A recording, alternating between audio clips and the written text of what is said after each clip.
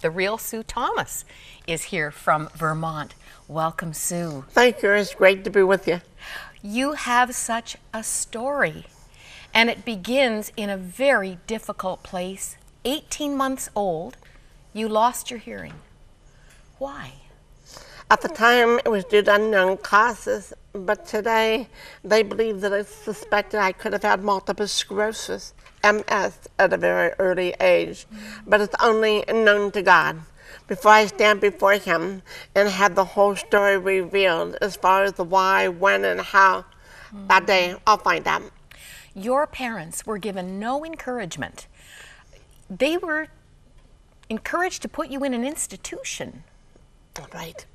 Basically, before the foundation of time, God set the blueprint of my life, giving me the parents that I would need, the friends as well. And as I always share with parents of any child that might be coming over an adversity or a disability, before the foundation of time, God knew that you would have the strength and the wisdom for that child to be placed in your hand. Basically, with God's help and the determination of strong, spirited parents, there really isn't anything that a child can't do today. Amazing. We have a photograph of you, I think at how old? How old here? That's shortly after I lost my hearing. Maybe a little over after 18 months, and if you look at my eyes, there's a lostness there. I'm really missing something. For the first 18 months having my hearing, then suddenly to have it go, I'm not familiar with my surroundings. That's one of my earliest pictures of my deafness. You were the only deaf child in your public school district. Yes, and that created a problem big time. They really didn't know how to work with me, and so more or less I would just pass from class to class, sitting in the classroom in the silence, not understanding. Sometimes I got the questions, but I never got the answer. You had persevering people, not just your parents, who did encourage you. As I share with people, the story is simply not my own story. It's for all those that ever walked the journey with me, that believed in me, that gave a part of their lives to me to help make me and to mold me what I am today. I want you to see this picture. Youngest Ohio State champion freestyle skater at 7 years old. Wow. Wow. How did you skate to the music? Once again, it would be another life. My coach took it upon himself to skate hand in hand with me at the correct beat of that music over and over. When I finally had it down pat, he'd be standing on the outside of the ring, perfectly still. All of a sudden, he'd be jumping up and down, waving his hands, and that was a signal to take off. The music's on. So it was my job simply to do all the time that he taught me, to be able to do it on that given day. So again, another life, another gift from God. Do you hear anything at all? Well, about 2 times a year. At least that's what my traveling companion said. With an aid, there is some sound with the right frequency and decimal loss. Very, very few. It could be a siren, but it's not every ambulance, it's not every fire truck. Again, depends upon the decimal and the frequency. The same thing. I've been known to hear a stealth fighter jet, but a 737, a 747, absolutely nothing. And that is only with an aid on. Once that aid is removed, it's a total silence. And people always say, well, why do you wear it?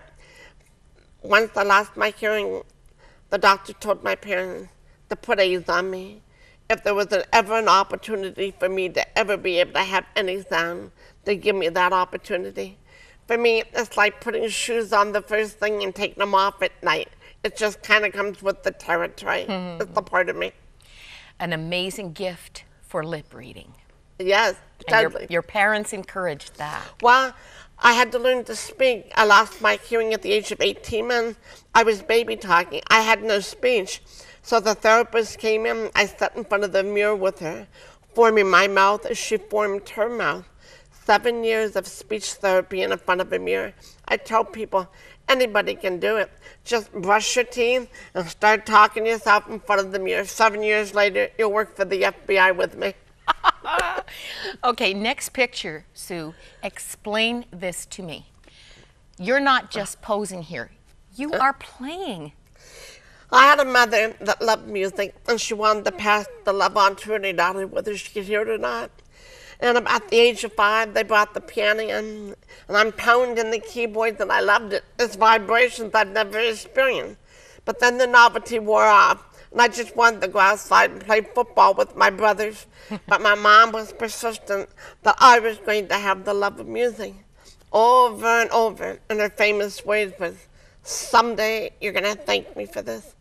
And it's the universal saying on mother's lips everywhere. And they're right. I thank God for the time, for the persistency that she made me step behind that piano, because I came to appreciate the vibe. I studied classical piano, Beethoven, the deep vibe, the concertos, as far as I love it. The music reflects my mood. And as I told Bill and Gloria Gaither, music starts inside first, and then it's released, and you hear it. Before you can ever hear it, it has to be created within. And I'm convinced that all deaf people have that creation that has been planted from the beginning of time. Why? Because God planted that in his people for music, to be able to worship him, to adore him through songs of praise. So it's something that's already there. We just have to tap into it. Wow. Wow. Springfield College in Massachusetts, you had months of looking for a job, and then the FBI came after you. Yeah, that was pretty interesting when I found out that the FBI was looking for deaf people. I mean, I really panicked. I thought to myself, what did we do? You studied political science and international affairs. Yes. But I think your ability to lip read was most valuable to the FBI. Yes, it was.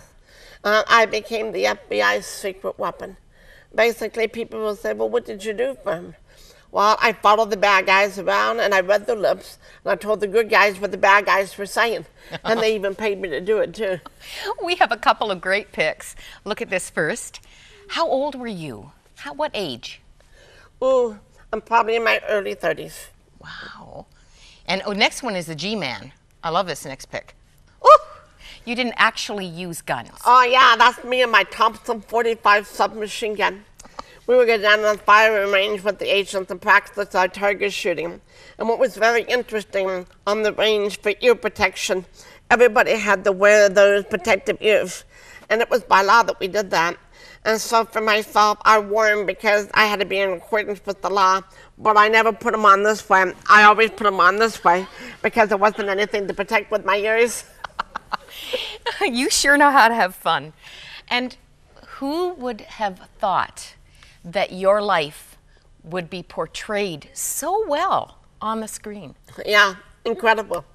You see, when I found out that they wanted to make a TV show, they came to me and they asked me who I wanted to play the part. And it was a no-brainer for me. I responded simply by saying, I want a nice, tall, thin blonde to make me look real good. Well, I got her.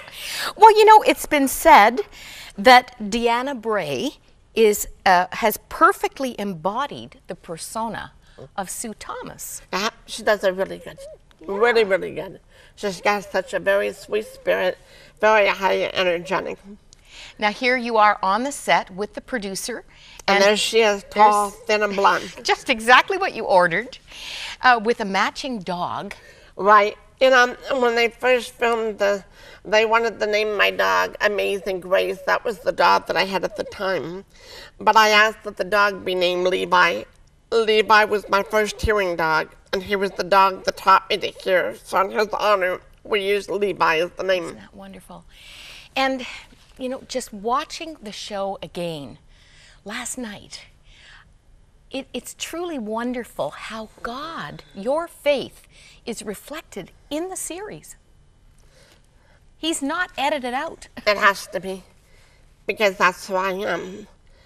And, you know, as I've traveled the world and I've talked with the TV show about the TV show, I come to remember, everybody remembers Sue Thomas with the TV show. And I don't want to be remembered that way. I want to be remembered as Sue Thomas, the woman of faith that had a tremendously deep love for God and a deep appreciation. The show is just a stepping stone. It's a key that unlocks the door for the world to come to know who I am. As I go forth, people think they get this celebrity coming to speak, and in reality, they're getting God's greatest sinner that has been saved by His grace and grace alone. My one desire that when I came to the foot of the cross is that He would allow me to go forth to every nation, to stand before every generation to proclaim Him. I didn't realize that He would use a TV show to do it. Because the show is being seen in 64 nations around the world. We get emails from Malaysia, Singapore, Australia, Germany, Japan, you name it, we get it. And wherever that TV show goes, the story has to go with it of the transforming, the power of God, the cross, and the redemption of Jesus Christ. On the way to speak to 10,000 people in Dallas, you had numbness in your fingers, went all the way to your head. You were diagnosed with MS. I was on my way to Dallas, Texas to speak at a huge women's conference, about 15,000. And right before I was going, I was experiencing symptoms. And that night when I was on the platform, right in the middle, I had an episode that I've never had in my life. And I looked out at the woman and I said, we're going to pause for station identification. I'll be right back. And I knew I had to get off. I had to be revived. And I just told the music team to sing until I came back. And I went to the women's restroom and I just poured cold water on me as far as that. I had no idea what was going on.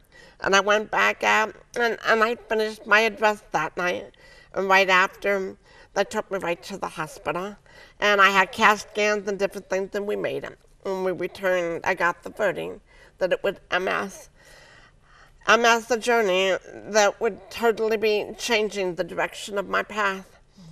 For those years, I had coped with the path of silence, embracing it. After going to the cross, it was the thing that I despised until my transformation. And now a new challenge was before me, to walk humbly with my God with MS. Was I going to mumble and grumble, or was I going to embrace it? And I thought I would make it a lot easier on myself if I just embraced it and walked with Him on a daily basis with it. It's been 9 years, and slowly but surely I keep kind of going downhill just a little bit, moving real slowly now. And there was one time I said, the day that I could not stand would be the day that my speaking career would be over. And through the years, God has taught me, whether I sit, whether I stand, whether I lie down, I will always proclaim Him. So He's keeping me on the road. We're still going to churches and sharing that faithful story of the love and the forgiveness of God.